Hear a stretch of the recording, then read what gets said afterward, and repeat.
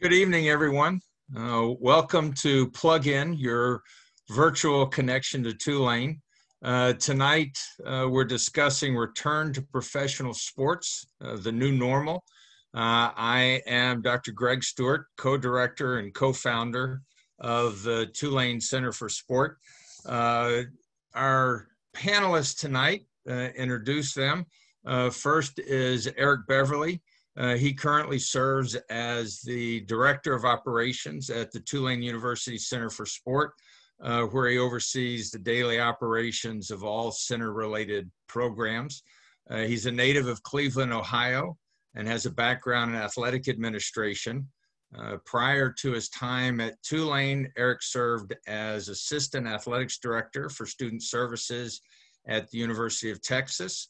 And before arriving at Texas, he spent 5 years at the University of Georgia as Director of Academics for Football and Academic Counselor for Soccer.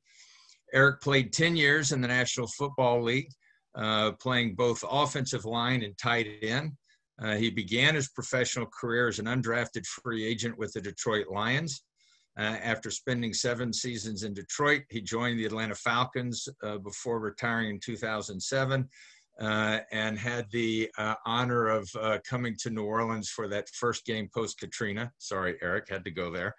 Eric demonstrated his value and versatility on and off the field during his time playing in the NFL by completing the Harvard Business School's NFL Business Management and Entrepreneurial Program.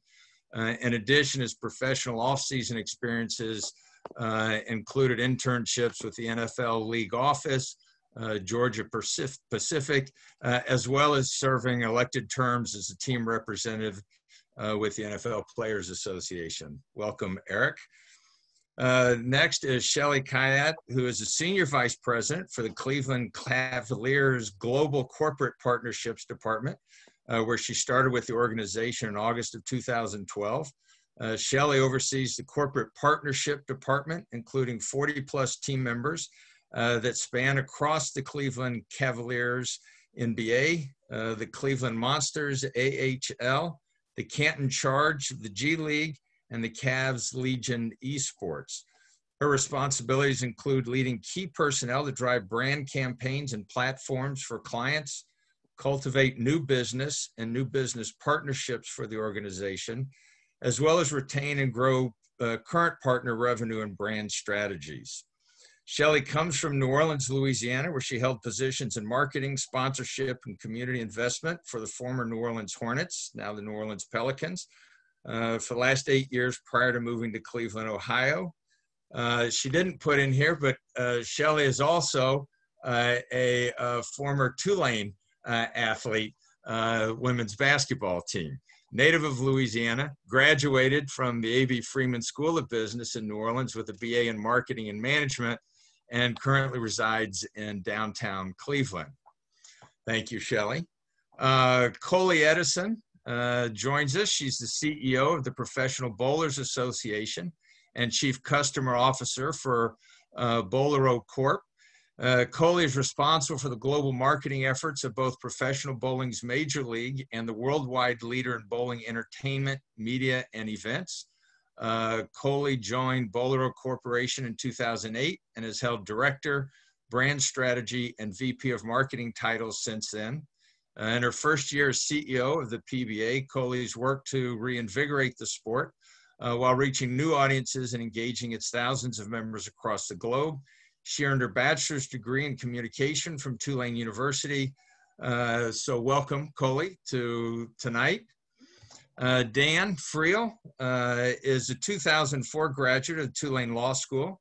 After graduating from Tulane, Dan worked as Assistant District Attorney in Suffolk County in Boston and returned to New Orleans in 2007 to work as an Assistant United States Attorney for the Eastern District of Louisiana, where he prosecuted public corruption and white-collar crime until launching TBT in 2014.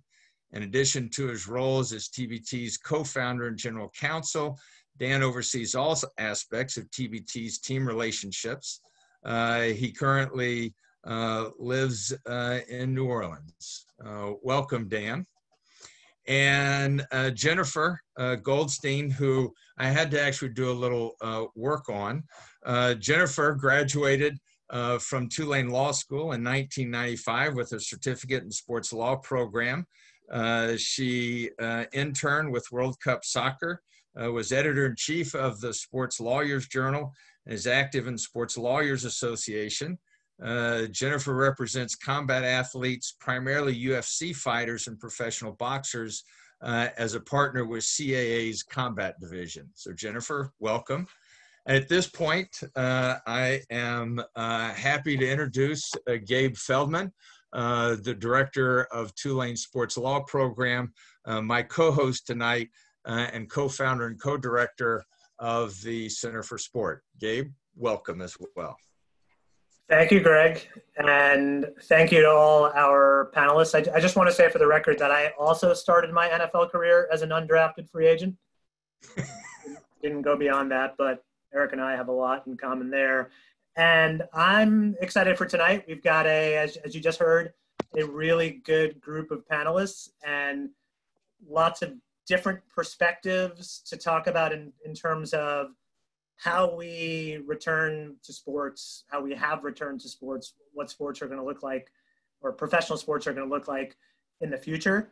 And I encourage everybody who's listening, if you have any questions, put them in the chat. I'll be following the chat and happy to ask the questions of the panelists as we go along.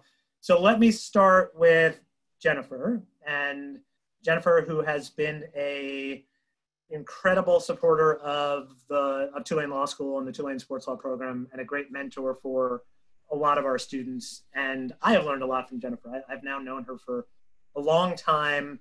And so Jennifer, thank you for all that you've done and continue to do for our program. And thank you for taking the time to be on here.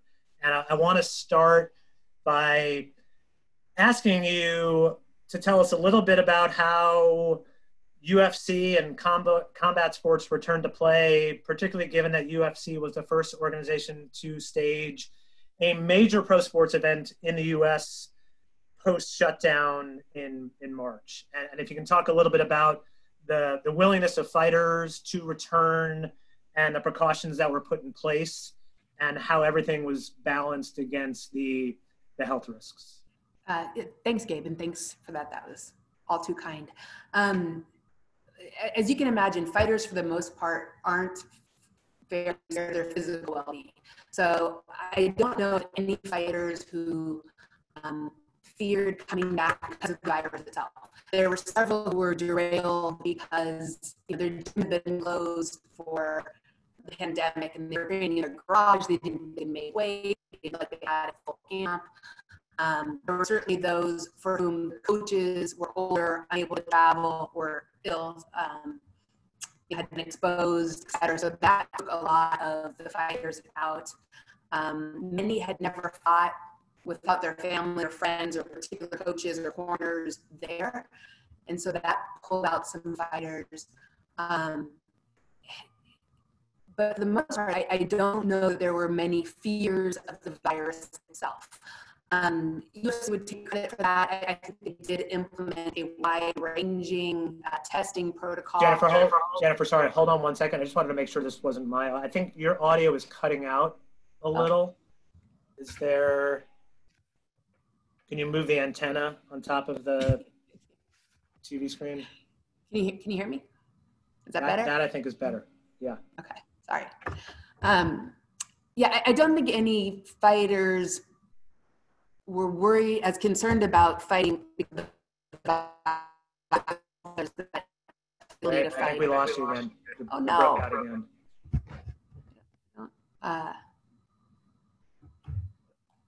No? Still no? Let's try that now. Good? Okay, I think so.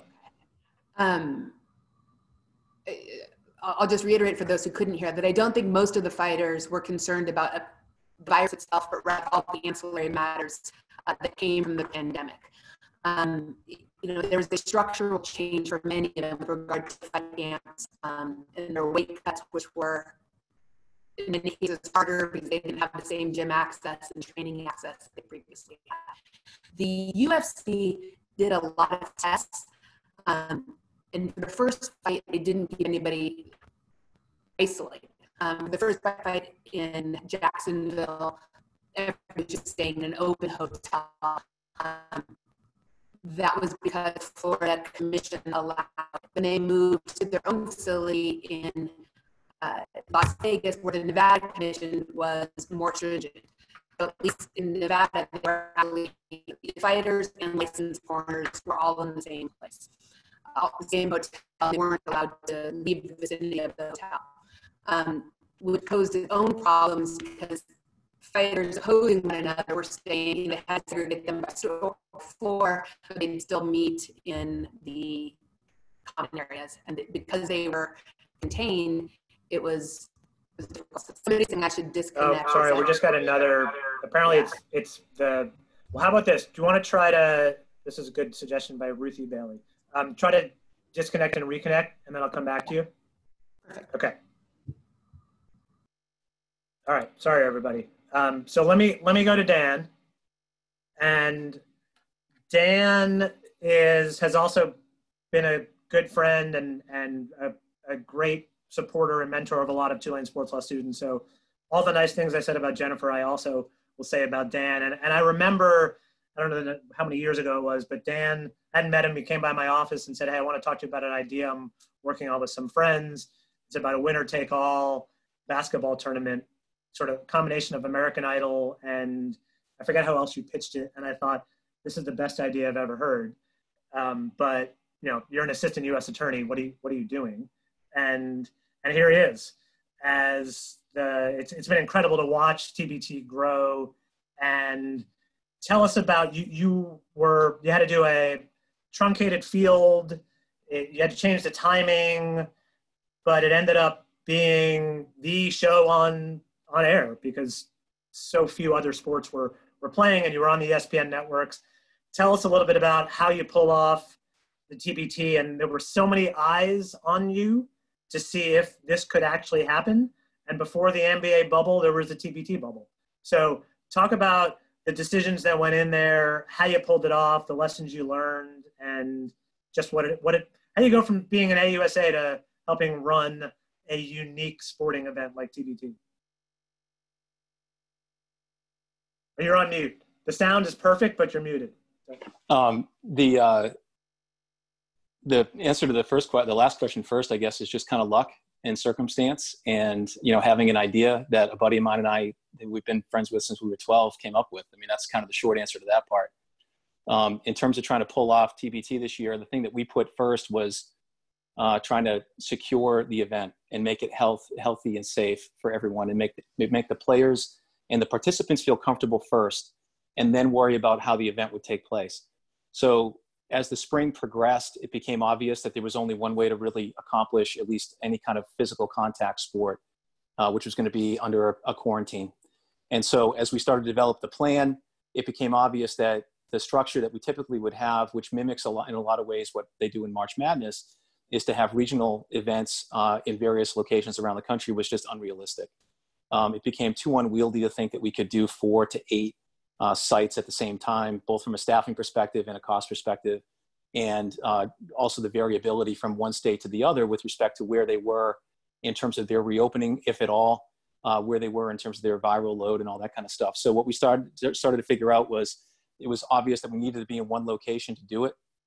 And we probably made that specific call early to mid-May. I think May 15th was the date that we had in mind as when we were going to make that decision. And then from that point, it really was a mad dash to find the proper location where we could actually implement all of these things we had been planning over the previous 3 months.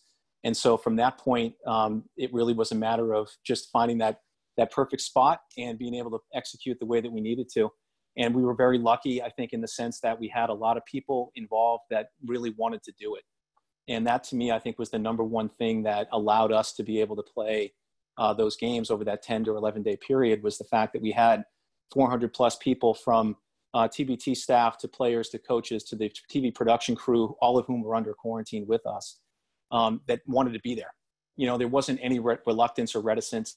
And part of that is, how our event is structured. it's a winner takes all, and it's elimination over the course of several months.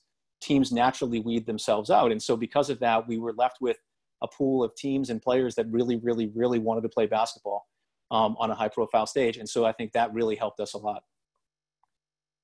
Great. Thanks, Dan. And correct me if I'm wrong, but also the system was unique in that when a team lost, they left. Yes. They physically yes. left the bubble. Yeah. So we had one hotel and we had everybody pack their bags. So before the game, everybody had to have all of their bags packed, win or lose. And the losers' bags were brought to the hotel across the street. And I was, I get the role of walking the teams back. We didn't use any buses. And so I was walking these loser teams back we were staying at the Hyatt, and there was a Hilton across the street. And so the losing teams would go to the Hilton and their bags would be waiting for them there. They would literally, it was like Little League. They would walk back from Nationwide Arena up Nationwide Avenue in Columbus, Ohio, downtown Columbus, Ohio, and then walk in their full uniforms, all sweaty and disgusting and irritated because they had just lost, back to the Hilton. And then their bags would be waiting for them back there. But that was part of our protocol. That was both a health safety thing as well as a security issue, is that when teams lose in our event, they tend to get pretty upset. Although this year, more so than ever before, in my view. But we wanted to make sure that they had a safe place to go for themselves as well as everybody else that was involved. Yeah, it's incredible. Well, congrats on pulling off a successful event and doing it safely. Let me go to Colie and tell us how the pandemic has impacted the return of the PBA and what changes you've made. And I'm also curious to hear, as somebody who's at the top of the organization, who made the decisions? How much input did you receive from outside folks, and what do things look like now? Yeah, so thanks for having me, and great question. So back on March 15th, we were actually in the midst of our World Series of Bowling live from Las Vegas. So we had thousands of people in Vegas because this is a multi-week tournament. And then we were gearing up to be live on FS1 on Sunday. So it was a matter of, by March 11th, when obviously was really the day that everything started happening, between March 11th and March 15th, it was hour by hour. What are we going to do? Are we going to keep this going? Do we keep the players in Vegas? Do we send everybody home? So the way the World Series of Bowling works, I know you probably all know this, but I'll just repeat it anyway, is that we have, the animal pattern tournaments, which are like a chameleon pattern and the cheetah pattern, and then you have the world championship. So that's the big one. So what we decided to do was move that one up to Sunday when it was really going to be on Thursday, and we sent everybody else home. I was on one of the last flights out to Vegas. We did that tournament, and then everybody went home, and we really postponed this season. So we were actually the last live sporting event on Fox Sports, which is pretty cool. This all happened 6 months after my company acquired the PBA, and I had only been in the CEO position for 6 months. So I always say that we were on a roll. We really were. Viewership is 50% up year over year. And then it was really just about, what do we do? How do we get back? So we're a little bit different than basketball or combat sports in that this is a no contact sport. We're also very niche. So we're able to play around with our formats and find the best way to bring our product to the largest audience possible. So for us, it was about creativity and flexibility. We knew we could not do our large scale tournaments where we bring in thousands of regional players and then it ultimately goes into a stepladder final. And so what I did was develop 2 essentially made for TV events. We were back on in June, and we partnered closely with Fox Sports to get these dates. And we kind of saw this as an opportunity. I was able to do 2 nights on Big Fox on a Saturday night in prime time, which is really hard for the PBA to get. We don't get these type of windows. So it was like, if Fox is going to give this to me, I got to figure out the best way to give them the best content and to reach our audience. So we ended up going down to Florida, as Jennifer alluded to earlier, because the governor there said pro sports are an essential business and invited us to come down. Bolero Corp, as Dr. Stewart talked about earlier, is the parent company of the PBA. We own and operate 300 bowling centers. So we were able to go to one of my bowling centers, which was closed to the public. So there was a lot of factors in play. And then once we were on site, we had only 8 competitors for one event and 10 for another. There was no sharing of equipment. There was temperature taking before people came in, PPE, but we don't have the funding to do widespread testing that the NBA can do, or, MLB. So it was really about, doing health screenings, temperature checks, PPE, and ultimately just limiting the amount of people on site. So really reduced crew, really reduced staff. And like I said, the formats were just so that 2 players were on the approach at a time. They couldn't share equipment. There was usually they bring their friends and family. There were no fans. The biggest difference I'd say though from the MLB or the NBA is that fans don't contribute to our revenue. That's not part of our model. We don't need 40,000 people in a stadium. We usually have 200 people in a bowling center. So the miss there was really the vibe, and we spoke to that by creating LED screens behind the lanes, on the side of the lanes. And so we just made it work. And to your earlier question, Gabe, the ultimate decision came down to me. It was something that I wrestled with. Not only are we the professional, league of bowling, but we also do the regional tournaments as well. And so recently I had set up one of our PBA 50, which is where our 50 and over bowlers are bowling, and they were supposed to be down in the Villages in Florida. I had 194 people registered to bowl, the likes of Norm Duke and Walter Ray Williams Jr. and Pete Weber, and I canceled it last week. And that was really hard because I know that these guys wanted to bowl, but I just said, I can't live with that on my conscience of having 194 senior citizens bowling in a closed building and what might happen. So the decisions are mine to make, but it's not been an easy process. Yeah, thank you, Colie. That's really interesting, and it's remarkable the decisions that people have to make these days, and I applaud you for thinking about the safety of the athletes, and I can't imagine for both you and for Dan the legal issues that well beyond what we have time to talk about tonight. But I just want to highlight one point you made that's fascinating, is the different revenue models for different sports and how much particular sports or leagues depend on live attendance and ticket sales versus TV revenue, and how that might impact some of the decisions that are coming up. So on that note, let me go to Shelly, and then I'll come back to Jennifer, and hopefully Jennifer's Wi-Fi will be better. But so Shelly, on the revenue question, tell us the impact that the pandemic, please tell us the impact that the pandemic has had on business development, corporate partnerships, everything you deal with from the Cavs. And have you seen a difference among the different sports that you work with? To Colie's, to the point we're just making with Colie, that the PBA has different issues in terms of fan attendance versus TBT versus the NBA versus Major League Baseball versus college football. I imagine the sports that you oversee in the different leagues have different revenue issues and different corporate sponsorships and different needs. So can you kind of paint us the picture of how it's impacted the Cavs and then the other sports you deal with as well? Absolutely. Well, first of all, thanks for having me, Gabe and Dr. Stewart, for the introduction. It's great to be here with fellow Tulane alumni. And so, like I will reiterate what a lot of the others are saying of how the pandemic has really impacted us right away.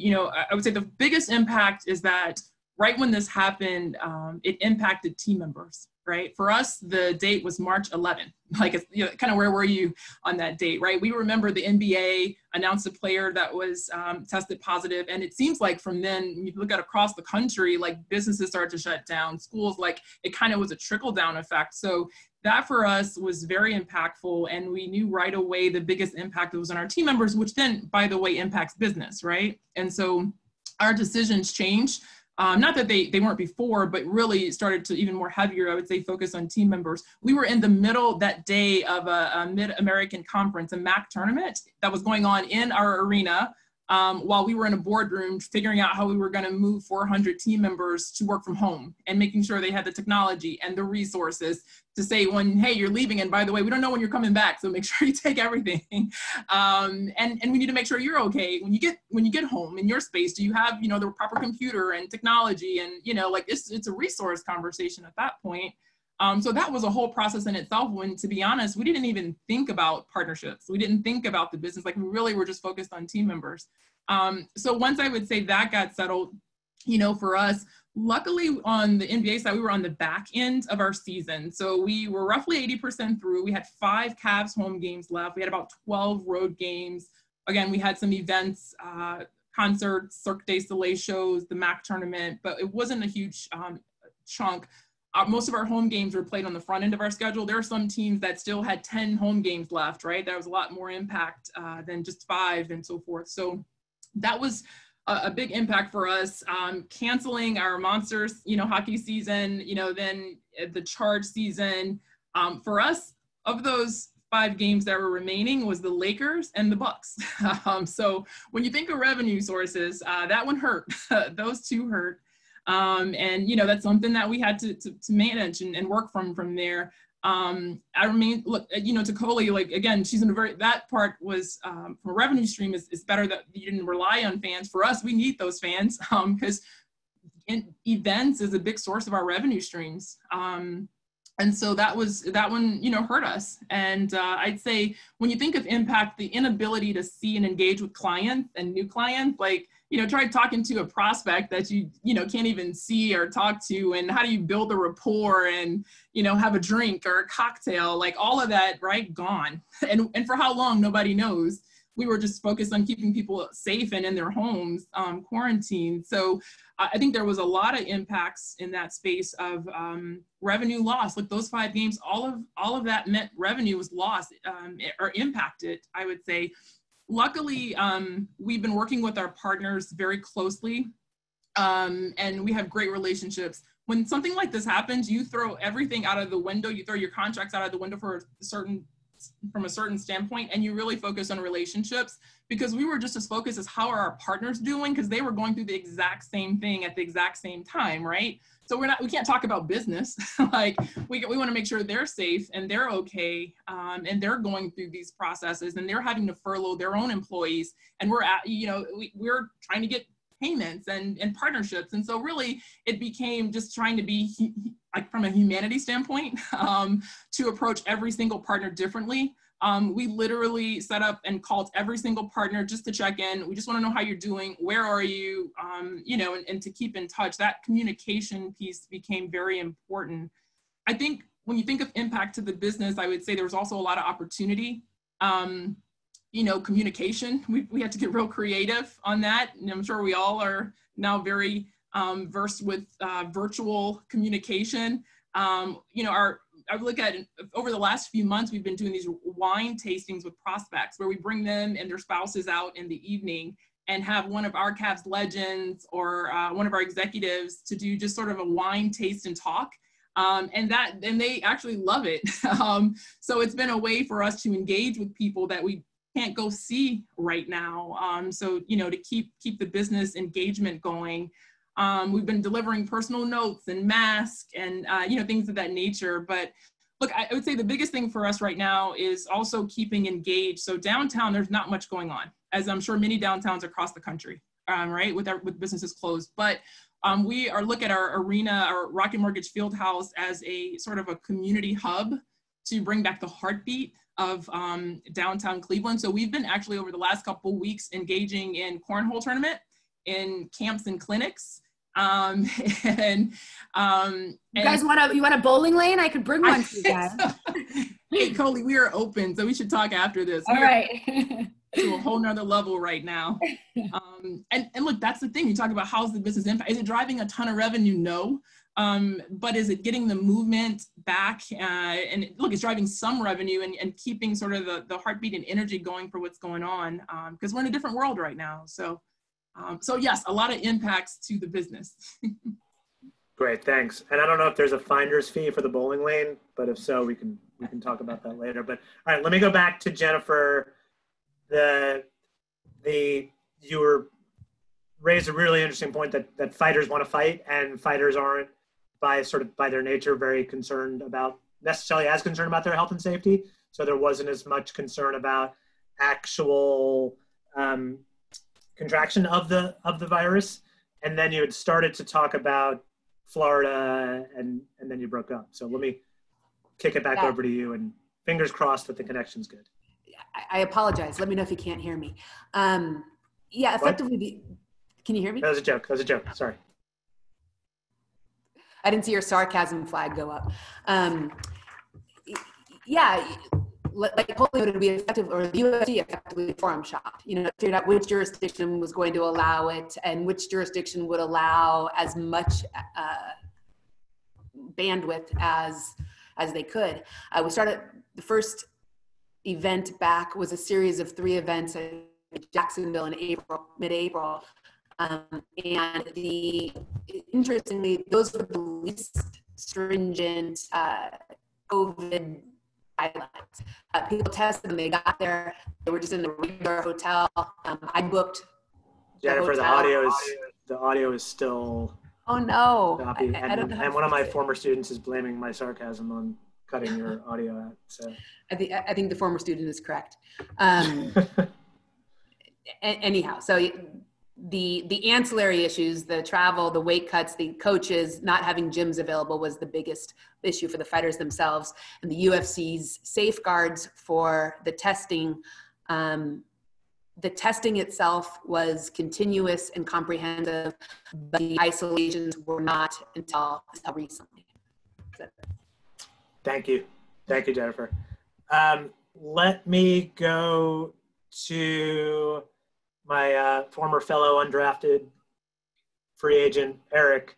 And Eric, tell us both, I want to hear your perspective on just how things have changed in your role in the Center for Sport at Tulane, and then also putting your former NFL player hat on. What is your perspective on the NFL trying to return in the middle of a pandemic? And then I'll have some follow-up questions based on the chat after that. Well, no, first of all, thank you for having me on.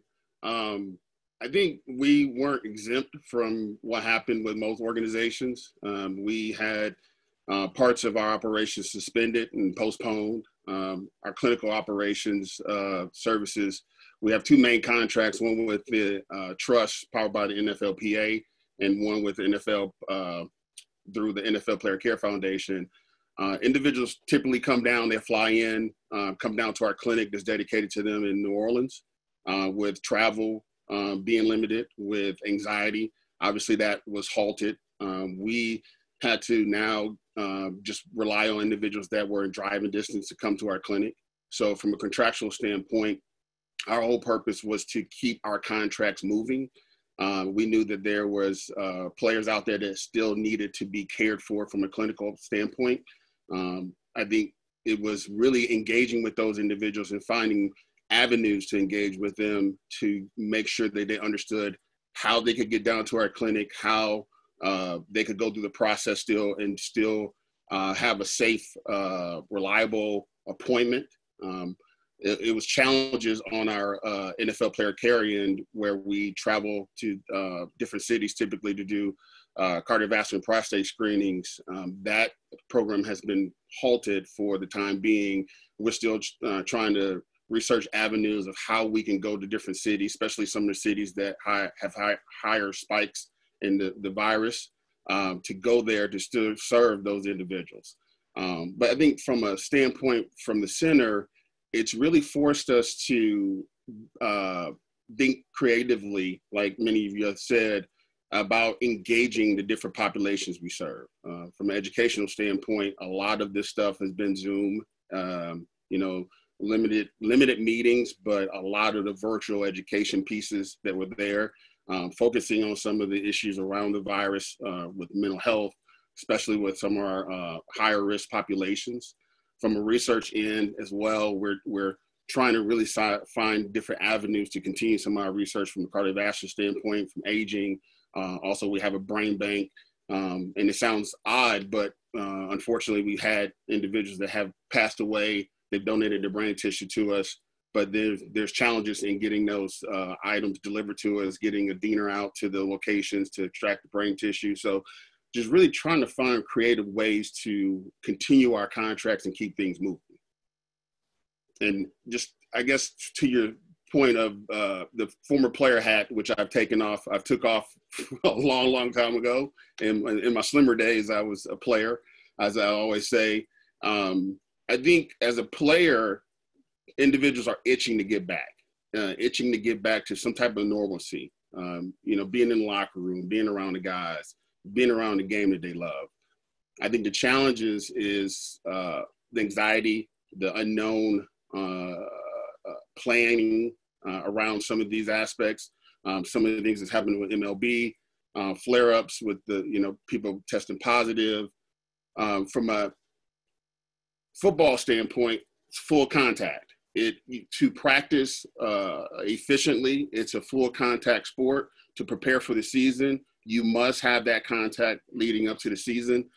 If you don't, there's some other issues with individuals getting hurt, individuals not performing at the capacity they would normally perform to. The cancellation of the preseason, now that's costing individuals jobs. Some of those borderline individuals that really needed that to be on film, really needed to be in front of the coaches, don't have that opportunity. So it's a larger impact, not only on the player, but also the families as well. And it's a house of cards. You remove one or one thing happens and it's a domino effect and the whole thing falls apart. So if we don't approach this the right way and do things in the right manner from a safety standpoint, we'll have some bigger issues. Okay. Thanks, Eric. So let me go to some of the chat questions, and there is a lot of overlap in the questions. So I'm going to try to synthesize the questions from Jared, and I apologize if I got any names wrong here. Jared Ryback, David Price. I assume this is not the David Price, the Major League Baseball pitcher who opted out of the season this year, but let me know if it is. Mike Stevenson, Tom Cairns, and Joel Silvershine. And the broad question is, we're less than a week into the Major League Baseball season. The Major League Baseball players did not want to do a bubble because, unlike the TBT, for example, or the NBA season that only has 8 games left for the regular season, they're trying to do a 60-game season in Major League Baseball, and then playoffs, and players didn't want to be away from their families for that long, among other reasons. So they are, and rather than do 1 or 2 sites, they are going from city to city, state to state, and there's already been an outbreak in the Marlins, and multiple games have been canceled. So for a sport like the NFL that plans to operate outside a bubble as well, at least for now, what do we think are the chances that they can pull it off? And I'll ask Greg to chime in on this too. What are the chances that they can pull it off outside of a bubble? Or is it's inevitable? We know that some players are going to test positive. I don't think anyone expected an outbreak within one team this quickly. So what does it mean for the NFL, NHL, and the collision and contact sports? Dan, you're on mute, but go ahead if you want to jump in. Gabe, I think what I would say is that it's pretty clear that there must have been somebody on the Marlins that was symptomatic and that was transmitting that in a super spreader environment. The individuals that we tested positive, I think we had 4 individuals at the Columbus facility that we had. Each were asymptomatic, and we didn't learn of any subsequent positive tests as a result of that. And so it seems clear to me that there was some lack of education, either on behalf of the Marlins staff, Major League Baseball. Somebody dropped the ball when it comes to informing people of what the dangers are, particularly if you're symptomatic with the virus. And so as a result of that, I don't see a scenario even under which everybody starts testing negative within the next 3 days that you can permit that team to play at any point in the next 14 days. Everywhere they go, every individual that they contact is going to be potentially exposed. And so if the goal is to minimize transmission outside of the circle that you're competing in, There's just no way, especially in the CDC recommendations, that you're supposed to not only quarantine, but self-isolate, which means that you stay in your room on your own. You have meals delivered to you. You don't interact with any other human being for a period of 14 days after a positive test. There's just no way that you can compete after that. And so from that perspective, I'm skeptical about whether the NFL can actually proceed if they don't at least have team-wide quarantines or team-wide bubbles. And what that essentially means is you have to be alone and only interact with your teammates. And you have to be willing to undertake that, or else, you know, you're running the risk of having something like that happen. Locker rooms in particular, if you look at when the European leagues came back, particularly in soccer and in Germany in basketball, they eliminated the use of locker rooms. There's a reason for that. You know, like as much as athletes, and having been one myself, as much as you love that locker room interaction, that's one of the most dangerous places that you can be, is inside of a locker room, especially if you know that not everyone is quarantined. So we eliminated them. We didn't have any locker rooms. We had curtains that framed our court, and you couldn't see it, but just off to the side, we had other curtained off areas that were wide open, just in the off chance that something could happen. And so for me, I'm skeptical, to be totally honest, that unless there's a serious effort to quarantine teams themselves, that they could do it. If they do that, then I think they can in turn compete in an inter-city basis, but they have to have some level of self-quarantine amongst the team itself. Thanks, Dan. That's a great perspective. And I will say, part of the question was also what can we learn from the Korean Baseball League and that they've been able to successfully pull it off. And if you look at the latest round of testing from our domestic pro leagues, so the NBA, and there may be more recent information, but what I've seen, 0 out of the last 348 tests are positive. NHL, 2 out of 800 are positive. MLS, 0 out of 884 are positive. And WNBA, 7 out of 137 positive. And then you look at the Marlins. And there's, I don't know if this is true, but certainly what's being reported is that the players were able to make the decision about whether they wanted to play their game on Sunday night after, I don't know if it was a positive test or there was just a presumed positive. And they decided to, and the NWSL, 0 positives as well.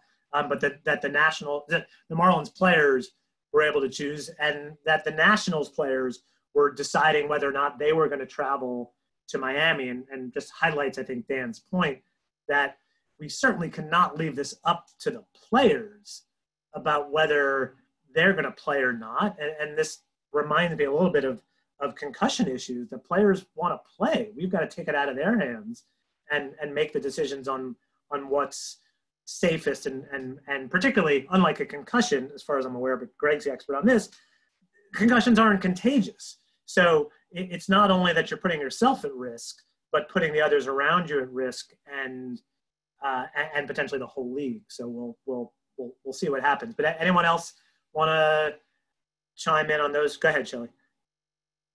Yeah, I would just say, this I think is unique. When typically you look at leagues, I know as we look at other leagues are competitive. We're fighting for the same consumer, the same revenue in many instances. And so there's a lot of competition, but this is one scenario, the Marlins situation is very unfortunate because if one league fails, it affects all of us because, they're kind of looking at it as a template. So you really are I think, and this is the one instance of a pandemic to say every league is rooting for each other to be successful. Yeah. I think the NBA was in a different place. We were finishing, this bubble is us finishing our season. We're going to have to reevaluate and figure the long term because we want to have our full 82 game season when it comes back. But I just think it's unfortunate because it's going to really impact everyone as you watch these things come about. Yeah, that's a great point. And it was also, I was nervous for sports and nervous for Dan watching the TBT because I know people, I can imagine. Just how much pressure there was, and again, to show that it could be done and could be done in a safe way, obviously with challenges. Let's see. So this is a focus here is on pro sports, but we're Tulane and we have our football team doctor here and one of the chair of the American Athletic Conference COVID Advisory Committee or whatever fancy title it is. how do we see college sports proceeding? And there's a point raised by Brandon Wasserman in here that for some college athletes, at least, the safest place they can be is on campus with protocols and testing in place. But that doesn't necessarily answer what happens when the non-athlete students come back to campus and when two teams play each other when they have to travel. So Greg, let me open it to you, and then anybody else who wants to chime in, feel free. You know, I think the Marlins really kind of opened everybody's eyes. I think that we're all watching that. We want them to be successful. To Shelly's point, everyone's kind of rooting for each other right now. We're actually at college level, not glad to see it happen, but are going to learn from it. So from that standpoint, we're glad it happened to somebody else and not us. We're sorry it happened to all, but we're going to watch what the Marlins do and what MLB does from the standpoint of how do they get through this and what do they do? You know, Dan's comment about, you know, once they're positive, you know, that's 10 days minimum with at least 24 to 48 hours of being asymptomatic before they come back. All of their close contacts are 14 days. And there's no testing out now. You know, for a while, CDC would let you test out, but now it's only a time issue. So everyone that is participating not in a bubble, MLB, NFL, and what college sports will be once the students return to campus are very interested in watching this. So we don't know what's going to come from it, but that's the concern. So we're watching them closely. Yeah, thanks, Greg. And let me go back to Jennifer. We'll tempt fate with your audio, but I want to ask, and this is a question, if anyone else has thoughts, chime in as well. But what I've been thinking about through all of this, and this is obviously not sports specific, but what is the silver lining from what we're going through in the last few months? And more specifically, what have you learned about the way you run your business that maybe you can apply when things go hopefully back to normal, whether that's a new normal or the old normal? But is there something where you said, you know what, I could have been doing this all along, or I'm able to do this a better way? And you know, you wear a lot of different hats, and so I'm curious to hear what your experience is and what you can learn from it. First, can you hear me? Is this better? Yes. Oh, I can hear you now. Excellent. I think first and foremost is making sure that your force majeure provisions are tight and exist. Contractually, it's been a big deal for a lot of our sponsors. I think like Shelly's sort of recitation of the efforts that they have taken to keep connected with their other streams of income. I wish I had taken notes. I mean, I think those were brilliant and proactive. And it's something that I think that we tried to do to a certain extent. You know, like Shelly noted, the sponsors are also in a terrible position, and as much as our fighters, not knowing when they're going to fight next and, not knowing what their income is going to look like, would love to have that sponsor money. You don't want to jeopardize the sponsorship relationship either between the fighter and the sponsor or the agency and the sponsor by insisting on contractual normalcy when we're in such an abnormal time. Effectively, we left that in all cases, we advise the clients as to what their contractual obligations are, what we think, the likelihood of the sponsor being amenable to changed terms are, or, in some cases, the athletes weren't willing to renegotiate any of the obligations or any of the terms. I think in going through the process, it was such an unusual time for all of us. It was hard to be an expert in telling our clients what was going to happen. We just didn't know. We were scheduled to fight in California, and the week prior that got pulled. Then we got moved to Florida. And nothing was normal, you know, so it's really hard to say what we learned a lot of lessons, and you just don't know how they're going to apply again, because you hope you never have to go through a pandemic again. You asked what the sort of the silver linings were. To a certain extent, being on ESPN during prime time, you know, where your competition was live cornhole. On the other hand, your lead-ins were live cornhole. So while you got more time and more traction, and you see, you know, the ESPN scrolls were fighters from the preliminary cards, they've never seen their names on ESPN before. That was a huge reach out for a lot of them. The numbers went up precipitously, but not as much as I would have thought. And in large part because people weren't thinking sports were on. And so they weren't watching, you know, the Cavs game that led into the UFC fight, so they just continued to watch. But I would say that, yeah, the exposure that the UFC got for successfully undertaking to start sports again, and being on ESPN to a new audience was our silver lining. Yeah, I share in that silver lining. For us, as I alluded to earlier, we had those windows, which we would have never been given, but the rising tide, you know, floats all ships. And if you're not watching TV because you don't think sports are on, those windows don't mean anything. I will say though, for our June shows, we did, you know, 4.5 million viewers over the course of a couple of weeks. And that's huge for us. And half of them were new viewers. So for me, it was, and maybe Jennifer, you saw this too, it's just new audiences that we were able to reach that we never thought we could reach before. Which is huge. You know, that's exactly what we need for the sport to grow and sort of gain traction as a recognized major sport. So. Yeah, great. Thanks, guys. That's well, another question. This one from Justin Berger. So we've seen repercussions for NBA players who've left the bubble, and there's a well-known story now of a player who in Atlanta broke protocol. But today, the University of Arizona football team suspended a player for breaking COVID protocol. This is for specifically for Dan or Colie, but anyone can feel free to jump in.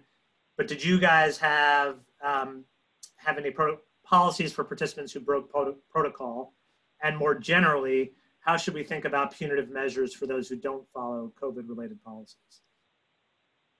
We did. Our plan basically called for anyone that left the bubble to be eliminated from the tournament. And so we had the luxury of being a single elimination event where everyone that enters TBT is not an employee or even a subcontractor, they're entrants in contest. And so from a legal perspective, we can basically set the rules as we want to set them. You know, as it pertains to leagues, they have to balance a lot of different obligations as it pertains to CBAs, individual contracts and things along those lines. Even within the UFC, I know that those fighters are under contract with the UFC as well. So there are obligations on that front. From a college athletic standpoint, the young man today that got suspended from Arizona State, sounds like he also got his scholarship reduced. And, you know, that to me is a real difficult situation for him. I don't understand exactly what transpired there. It does sound pretty draconian, but you can't mess around when it comes to the risk that you're taking, particularly when you start looking at the dollars that are involved, frankly, for sports. It just is too expensive of a proposition to have one individual potentially not comply with what you're asking them to do, and then potentially, you know, ruin the whole thing. Yeah, thanks, Dan. I'm going to do one last question and then turn it back over to Greg. And this is a question for, let me see, this is a lot of pressure to pick one last question among all that are here. So it's a question from Evan, and what are the implications for services like fantasy sports, DraftKings, et cetera, when a team like the Marlins or others end up not playing games or key players have to sit out for a number of games? And I want to generalize the question a little bit more just beyond fantasy sports or daily fantasy sports or sports gambling, but in terms of relationships with sponsors and your ticket holders, if they are paying to see the Cleveland Cavaliers and then the team that is on the court is, think about the Brooklyn Nets, the team that they have in the bubble, people haven't heard of most of those players. They're incredible players, but it's not Kevin Durant. If you're a Nets fan, you've heard of the players. So let's. All right, fair enough. Fine. So my question was terrible. I withdraw. But how do you handle that and all the sort of cascading collateral impacts that the players sitting out or teams not being able to play might have? And that's for all of you. And Shelly, how you're reaching out to sponsors and how your staff is reaching out to season ticket holders, how you sell in the middle and contract in the middle of so much uncertainty. Yeah, so it's a good question. Look, when you talk about contracts, it's like I said, we luckily have very strong force majeure language, but it really goes out the window to a certain degree when I say, like for us, when we were finishing our season, it's like going to a movie theater, watching 80% of the movie, and then it just cuts off, right? So the movie theater is going to say, well, you had an experience, you had a great time, you kind of got it, so we'll just give you a credit for another movie on us. And then the customer might say, well, no, give me my money back. Like it's ruined now. I don't know the end of the movie, right? So where do you land in that? And it's subjective. We have language, in our contract to lock us in, but am I going to jeopardize X amount of dollars for this portion of our season and risk the renewal for the next 6 years of a partnership? And the answer is no, I won't do that. So I think when you bring this, it's the same with fans. It becomes a trust factor. It becomes a relationship factor of listening. Content is going to be different right now. We're 1 in 3 chances of having #1 draft pick next year in our lottery and our draft. That's what we're talking about right now. You're going to see things differently. And I think the good thing is that most partners and most fans understand that. They understand that this is not normal. It's not normal sitting at your house and executing all of your business and everything else. So I think the good thing is everybody's going through this. I remember going through like the Gulf oil spill or Hurricane Katrina, like it affected Southern businesses and states more than other regions, right? This affects everybody. And I just think that because of that, we're getting a lot more flexibility from our fans. And by that, we're trying to do more with them right now also. We're going over and beyond to say, look, we're going to be flexible. We don't have any leverage right now. We don't know I can't tell you what the next 2 months are going to have in store. So just work with us on a week by week basis and we'll get through this together. So it's just, I would say flexibility is where we're coming from that and trying to over deliver on content, especially digital and social content. Great, thanks Shelly. Any last words from our other panelists? Eric, I want to put you on the spot. What are the chances that the NFL plays a full season this year? In my opinion, very slim chance. Yeah, very slim. And, just to kind of add on what Shelly was saying, I think on the flip side, from the player standpoint, is as more positive cases occur in these different leagues, you'll get more of these players opting out and choosing not to play. And I think there's a positive in that as well from a media spin of leagues are going to have to appropriately know how to communicate the safety of the players over some of the economic pieces that are in play because these individuals aren't on a team. Team chemistry is not there. They may not win. Sponsorship may be down. So I think there's a flip side to all that. But I highly doubt there's going to be a full season. Thank you for your optimism, but also your trying to be honest. Your honesty. Let me thank you very quickly to all the panelists. This was awesome. I appreciate you taking the time. Let me flip it back over to Greg for closing remarks. No, I as we bring this episode of Plug In, I want to thank all the panelists. This is obviously something that we could have gone on for quite some time. Maybe if we'd had someone else asking the questions, it would have been even easier. But if it has to be Gabe, then it has to be Gabe. But I want to thank all of y'all for participating tonight and this evening with everything that y'all, the insights, very interesting. Thank you. I guess I have to thank Gabe for hosting with me. And I want to thank the special projects and development folks who are all behind the scenes with all their help and support for tonight's event. I want to thank everybody for attending.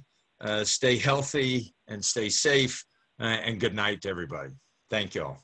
Nice. Thanks all.